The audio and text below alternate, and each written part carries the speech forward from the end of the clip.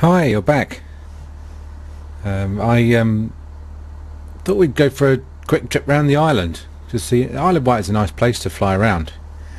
When I'm flying back from the Isle of Wight, I always go round it. But seeing as we've got a bit of time around it, on the way back. But I thought what we do is we just do a quick tour, so I can show you what there is to see, such as there is. It's a nice place to visit if you've got a chance, Isle of Wight. We're on the ground, on the grass strip at Isle of Wight, Sandown. If you look in the Poolies, which is the directory, or one of the directories of airfields in the UK, you'll find it under Isle of Wight, which is a bit confusing if you start looking under S for Sandown. But it's 799 metres long, which is fine, more than enough for this plane, and it's unlicensed, which means that there's various things it doesn't have, probably like a fire brigade and stuff like that, and I think that means that you can't do flying training from it. You may have to go and touch down somewhere else and then do your training and then land back. But anyway, it's a nice airfield, and Pooley says it costs £10 to land, so which is next to nothing, isn't it, really? Anyway, we're sitting on the runway. We shouldn't really be sitting around on the runway. So the frequency, I don't think there's anybody on frequency, but I'll just show you. I haven't shown you how to set the comms frequencies. You remember I said that there were two boxes, identical, the com and nav 1 and then com and nav 2. Well, com is obviously communications, and the way you set that, remember I said when you're setting nav you press N and then NN or N and then N again to get the small digits. And then it was N2, wasn't it? And then we couldn't work out N2. Anyway, if I press if I press NN2, you get the small digits on the second box. I couldn't quite work that out the first time. Anyway, well, we're pressing the C, the comms. So we press C, yes. And the frequency for Sandown, if I just look it up, is 119.275 or 119.275 as we say. So 119, so pressing minus on the keyboard, 119, and then press N again, no, C, and then C again, and then go down to 27. Now you'll see it only says 27 and not 275, and that is correct. That is decimal 275. They just don't show the fives. There are no fives on the whole frequencies, and there are no fives in the third place on the half frequencies. There are on the quarter frequencies, but they're sort of just there's just assumed that that's 275. And the same as 119.125 would show us 119.12. So that when it says decimal 275 and you're looking at 2 and think, where do I get the 5 from? Don't worry, that is 275. And then we're going to press X to make that into the active frequency. And as I expected, there's absolutely nothing going on. So everyone's gone home, or they're at lunch, because it's lunchtime here. It's 12:04. So anyway, off we go. Now we've got some flaps down and mixtures lean, and we've done the run-ups. Mags are on both. Hatches and harnesses, everything's fine. Fuel is on. All T's and P's look fine. Let me just adjust the barometer, the altimeter here, by putting the correct regional pressure setting in, and then align the DI by pressing D. So I press B to reset the altimeter to the barometric pressure, and then D to reset the DI. And we've got one stage of flaps down, and so it's just hold it on the brakes a little bit, check that everything's working, the engine sounds great, release the brakes, and off we go. Now I said that there are 3 high security prisons on the Isle of Wight, so perhaps we could see if we can find them. Bouncing a bit on the grass, aren't we? You always do. You always like to try and sort of keep the nose wheel, keep the weight off the nose wheel when you're taking off on grass. As you can see, there's some high ground in front of us. I don't mean that ridiculous lip which is caused by the scenery. I mean these hills over to the left of us here. And if memory serves me correctly, when you take off there's a sort of a cross as well, some sort of Druidic cross on the hill, which has been erected to, I'm sure was erected 2,000 years ago as an attempt to try and anticipate the invention of aircraft and cause them no end of trouble. So we're about 300 feet above the airfield now, so that's a sort of safe altitude to raise the flaps. So we'll press F6 to just take up the single stage of flaps and carry on climbing out at 85 knots. Nice beaches, aren't they? Sunny beaches. It's a lovely place to visit, the Isle of Wight, I must say. If you want to spend a week somewhere where it's got a pleasant climate, lots of beaches and some absolutely lovely pubs, very, very children friendly, the sort of places where you can you know, providing you've got a designated driver, drive there and the whole family, you can spend the sort of lunchtime, the whole afternoon and the evening in the nicer pubs, because they've got so much for the children. I'm not going to go up too high, I'll sort of level off at about 1,500 feet because we want to see. Oh, hello, things are dinging around me. That's not in the plane, I'm pleased to say.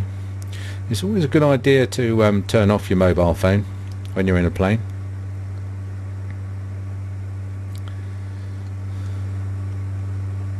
There we are. So we're at we're sort of pretty well at the altitude that we want, so we're going to do attitude. So I'm going to put the nose down a bit and then pull the throttle back to about 2250 and level off. There we go. Scenery's good, isn't it? It's worth. That's the only add-on I've got, is the VFR scenery, and I must say it's.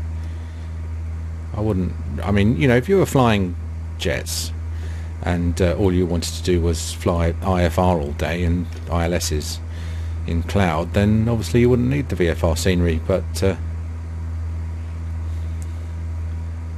I think for this sort of, it looks pretty good, doesn't it? I think it's pretty good, and this is not the most recent scenery either. I haven't got much of a horizon. You can't really see the difference between the sea and the cloud, can you today? I mean, you can, but it's not brilliant. The height level, in case you're wondering, and we're over the sea, so the limit in the UK is 500 feet, and that's clear of any person, vehicle, vessel or structure. So in fact we could, if we wanted to, we could come down a bit lower. But we could come down to 500 feet really. But you have to ask yourself, you know, would you want to have engine failure at 500 feet over the sea on the Isle of Wight? And the answer is you probably wouldn't, would you? I mean, if we got engine failure now, right, where would we go? And we'd probably aim for one of those fields over there, wouldn't we? Now we're at 1,500 feet, and I dare say we could probably glide into one of those now at this point. We couldn't at 500 feet, could we? 500 feet would be in the drink, would be in the briny. And as I say, it's not so good. If you're in a float plane, it wouldn't make any difference, would it? But not in this plane. So we're underneath the Isle of Wight and heading west.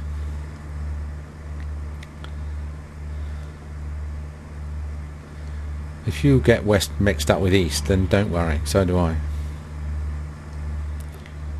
It's not terminal. Doesn't mean you can't be a pilot. Just means you have to be a bit more careful.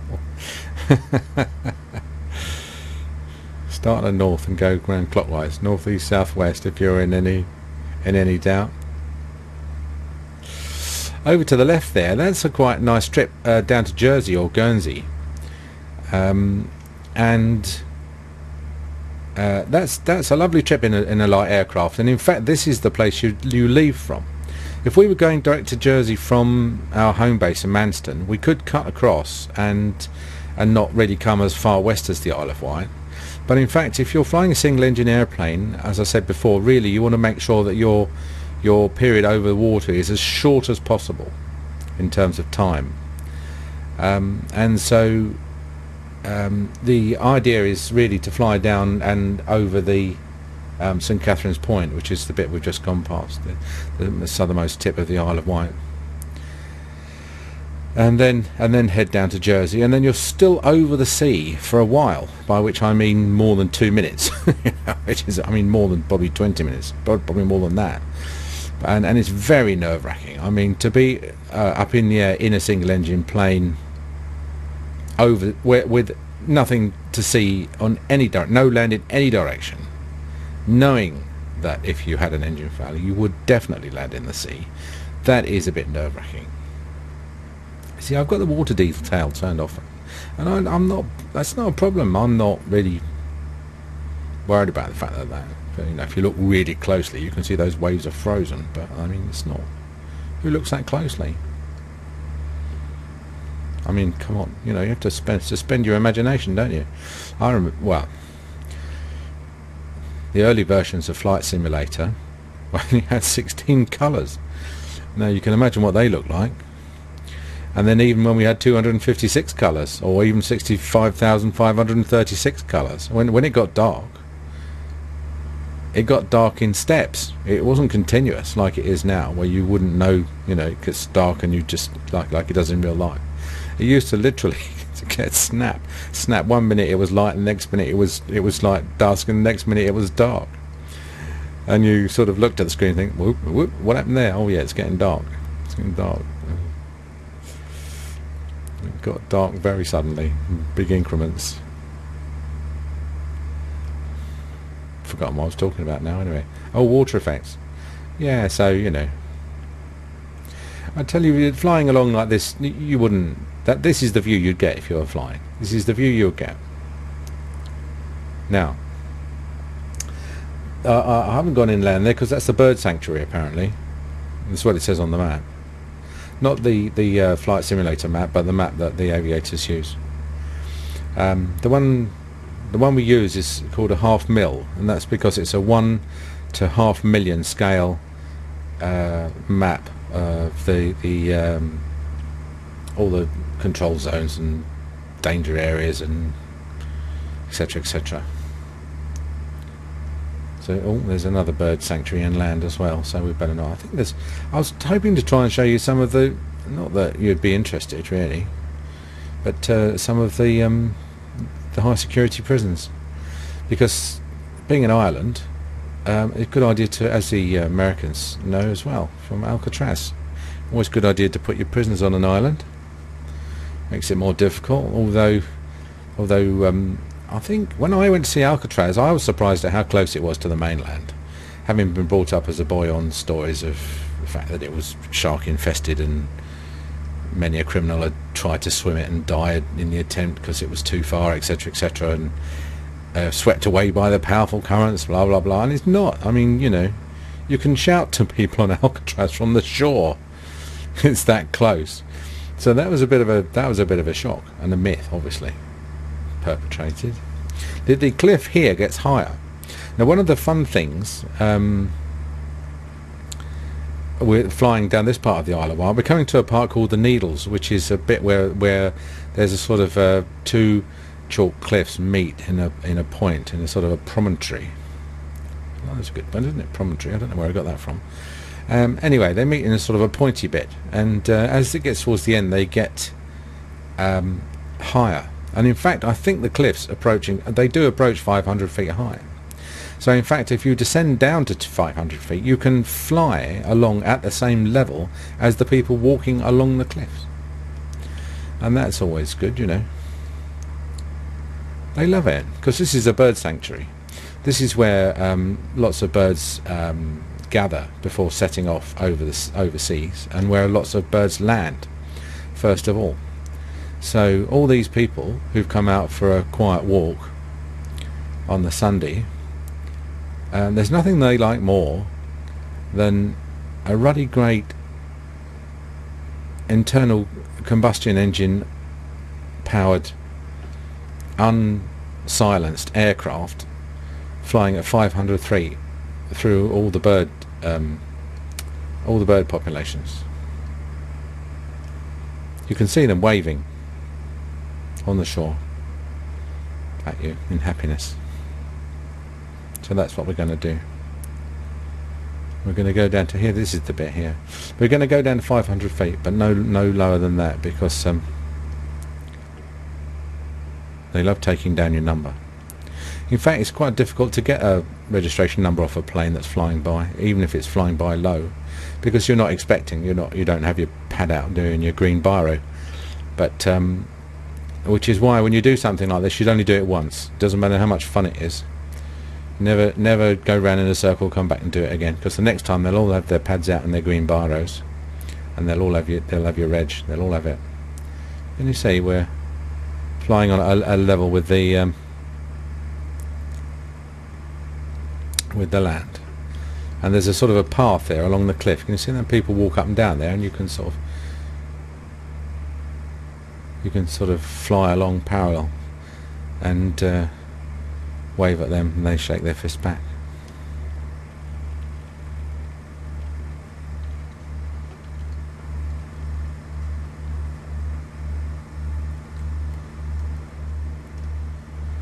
As I say, always bearing in mind that if you were to have an engine failure, you would, I mean, you might be able to dob in that gap, but you would have trouble landing, wouldn't you?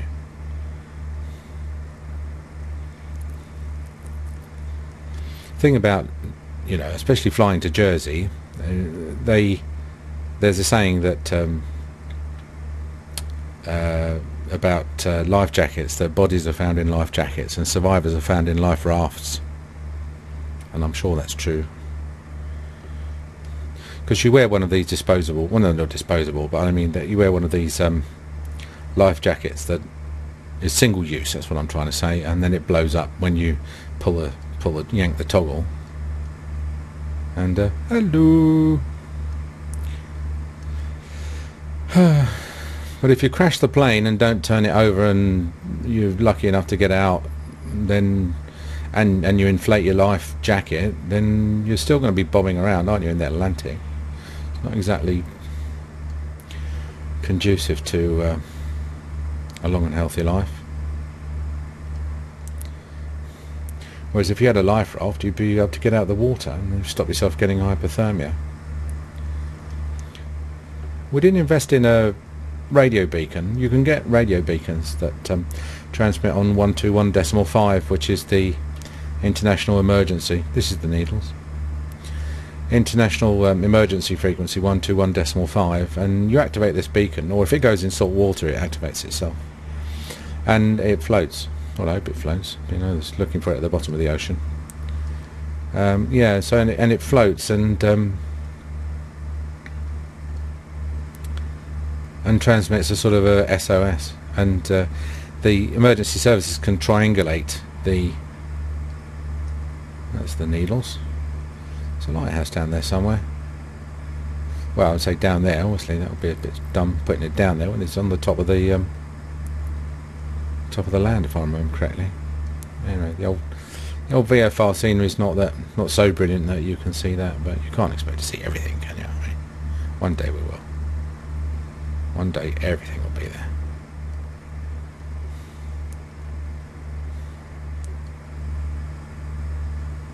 It's a bit misty.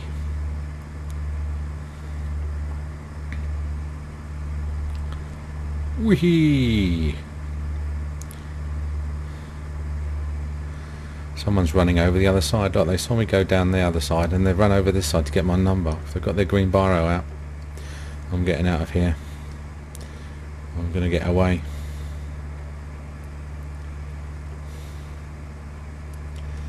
Right, we're coming up to Cowes. Cowes on the right. That's the town of Cowes, not some cows. That's where they hold lots and lots of sailing done in this part of the estuary. The Solent. I flew down here once, and the Queen was moored just off of Cowes in the Britannia, well, the yacht. Well, I say yacht, it's a bloody ocean-going liner, but we call it a yacht. And her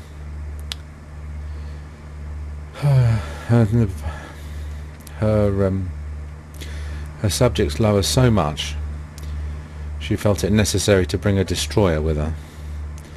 So the Britannia was moored alongside a destroyer, Royal Navy destroyer, and on this destroyer had 4 guns. And I flew.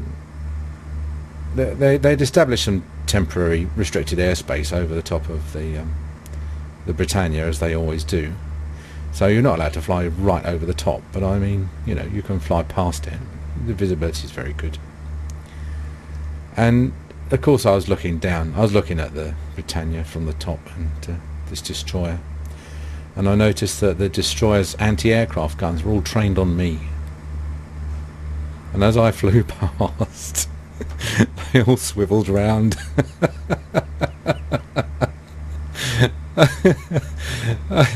And that was like a bit hard to describe the feeling of having like 8 anti-aircraft guns trained on your plane. I must say, it's not a pleasant feeling. I thought, what am I going to do? What am I going to do? I mean, seriously, you know, in a single engine plane, drop a pound of flour on her? What am I going to do? But I suspect they were just doing it for practice. They were just doing it for stop themselves getting bored and to wind me up a bit. But they were also probably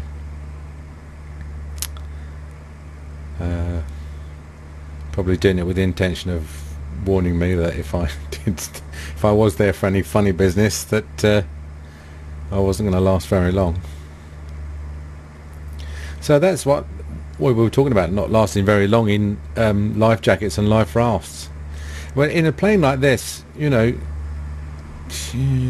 it'd be difficult to carry a life raft as such. You can carry life rafts in planes like this, but I think it would take up most of the back seat there, because you'd want to be able to grab hold of it and pull it out with you, wouldn't you, when you came out of the plane?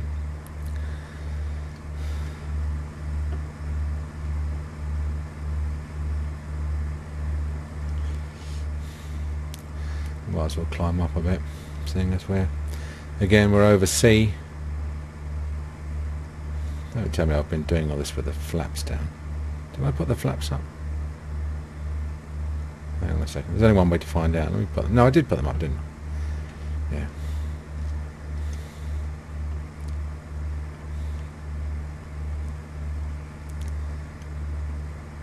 Now, when I say I'm going to climb up a bit, so he says, descending a bit, what I mean is I'm just going to very, very gently just climb. And you can do that. It will have an impact on your airspeed, of course, because you're trading forward speed for vertical height.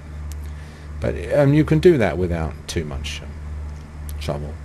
If I wanted to do, let's say I wanted to do a structured climb, say I wanted to climb to 2,000 feet in a structured way, what I would do is the old is put climb power in, which is basically full power on something like on a plane like this, and then adopt the attitude that gives me a 85 knot climb. So we're looking here for the power, and then we're looking here for the climb. And we're a little bit slow, you lower the nose, and a little bit higher, you a little bit faster, you raise the nose, and then you can see I'm about 10 degrees. Each one of these lines is 5 degrees, so it's 5. I mean about 10 degrees, and this is very precise.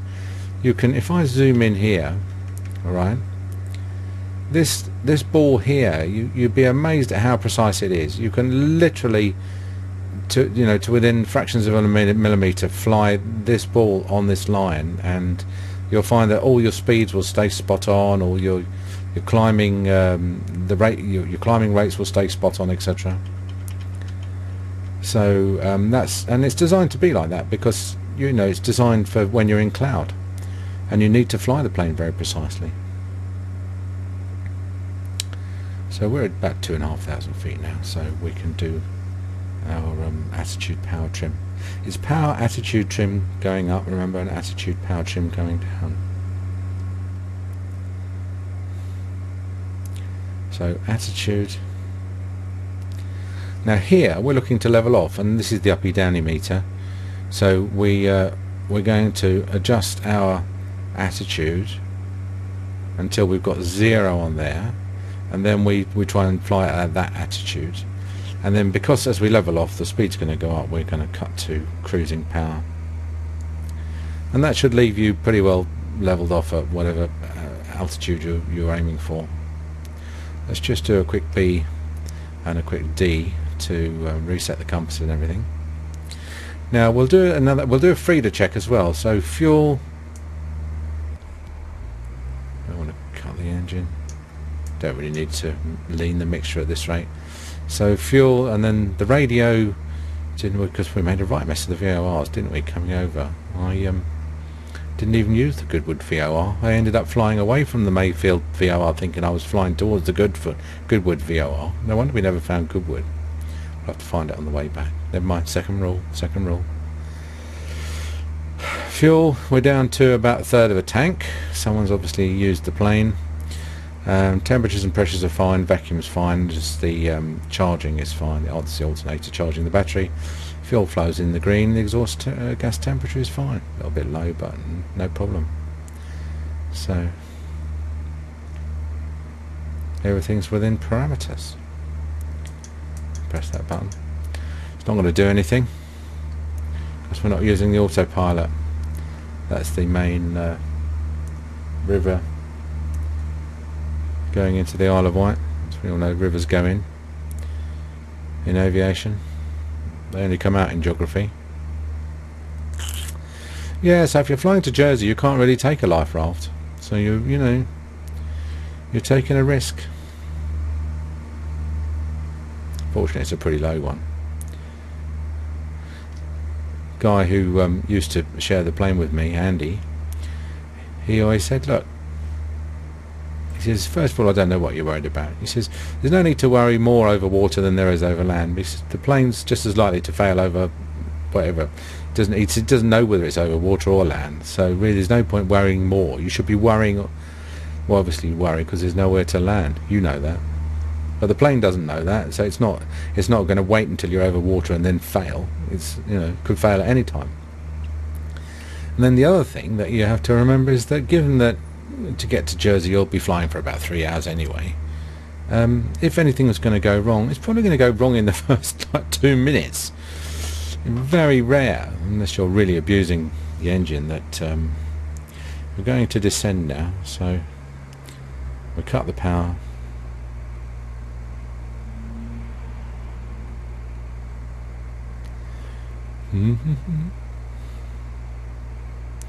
And just put ourselves in a gentle descent.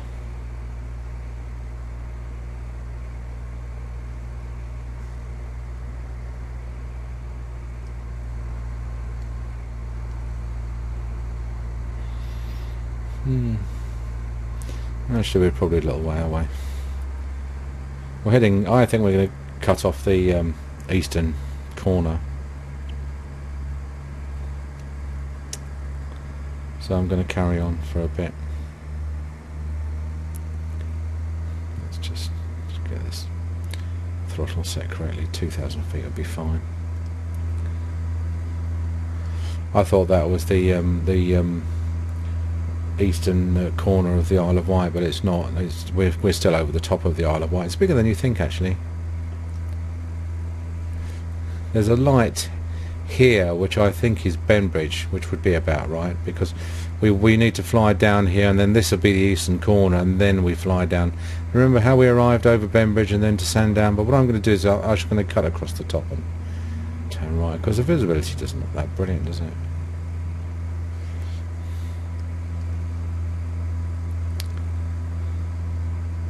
See if I can see anyone on the beaches.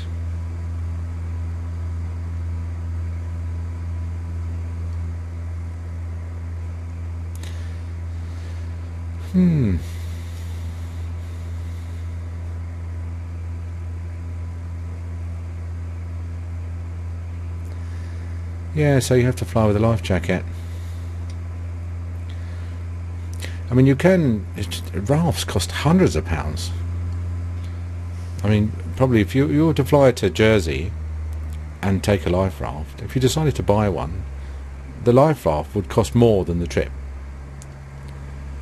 And the trouble with these things is they have a sell-by date, you know, they have like a best before date because of all the pressurized canisters, and aviation being absolutely mad about safety.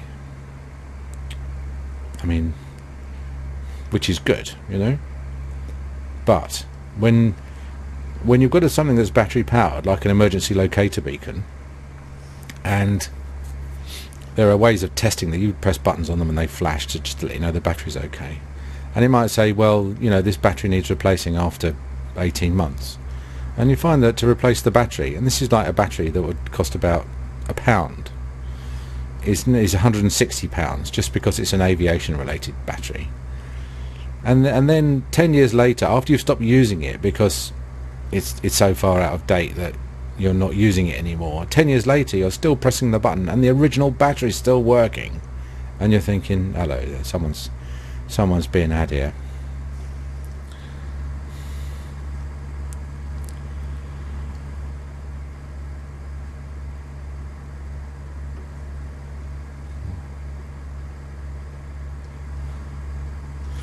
Now, I think that's there. Actually, I think we're Sandown is here, isn't it? I think it's here. There we go. So what I'm going to do, I think I'll have to find out what direction the circuit is in. Hang on a second. Public crossing, fixed wing.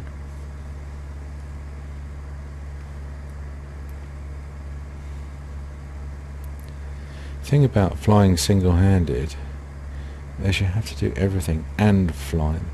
Yeah, circuit's right hand on runway 23. I thought so. It's because now I'll explain what I'm doing in a second. What I've done is I've lost sight of the runway, so I'm just going to find it again. There it is. Okay, right, now we're in big trouble. Now we're in big trouble because we're flying a left-handed circuit. So I'm just going to get the hell out of Dodge for a second.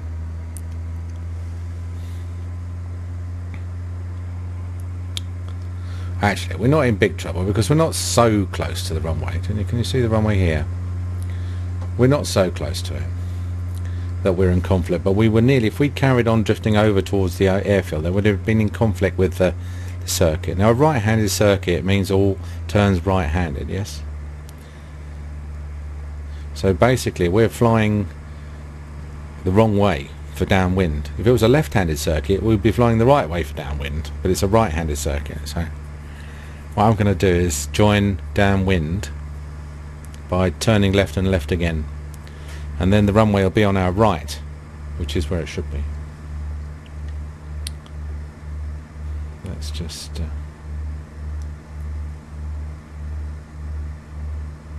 let's turn left then. So remember that trick, because it's runway 23, we're going to put 23 underneath this little marker here, and then we know that we're flying a right-handed circuit, no, not a right-handed circuit with right angles to the runway is what I'm trying to say. Now we're flying at right angles to the runway. Now when we're looking for traffic that may have taken off and may have turned right on the circuit and be flying towards us here, so we don't want to get too close. And we're also looking for traffic that might be joining downwind from the right. So I can't see any. I'm not going to get too close, so I'm just going to carry on. I'm going to turn and descend, and I'm looking for about 1,000 feet with 2-3 under this marker here. So that's the 2-3 under that marker, and we're coming down to about 1,000 feet, and there's the runway on our right. So we can call downwind to land 2-3 at Sandown, sorry, Isle of Wight International at this point. Now how far do we want to fly away from it? Well, the answer is probably always a bit further than you think. I'm going to just pull up slightly because I want to trade some speed for height, and we're going to drop the first stage of flaps. and make my turn onto base. And turn onto base involves the 2-3 marker coming under this 3 o'clock marker here.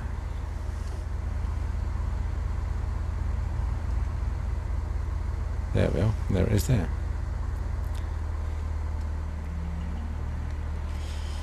So because we're a bit high, I've cut the throttle. I'm just going to do a gentle turn. We're going to, because we're high, I want to increase the drag, so I'll drop the second load of flaps and stretch the turn out a bit by making the circle a bit more shallow. There we go. Now I reckon we're fine. Bearing in mind that we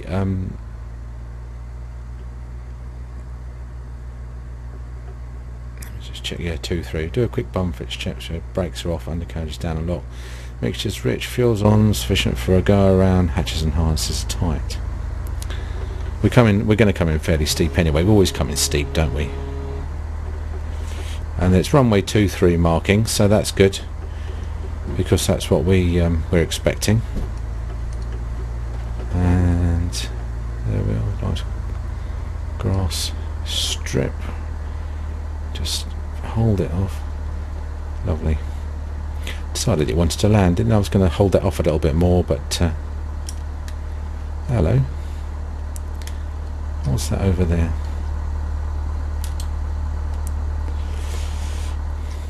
We built a facility. It's F5. Get the flaps up. And anyway, the plane needs to go in for a service. I think I mentioned that, and that is in Thurrock, which is again another grass strip just north of the Thames in Essex. And so tomorrow we're going to have to go from here to Essex. So what we'll do a little bit of flight planning there, because I think we're going to have to find our way round Gatwick and possibly round Heathrow, but certainly round Gatwick. So I'll shut things down while you go and pay the landing fee, and I will, if I don't see you before, I'll see you tomorrow for the flight to Thurrock. Alright, cheerio.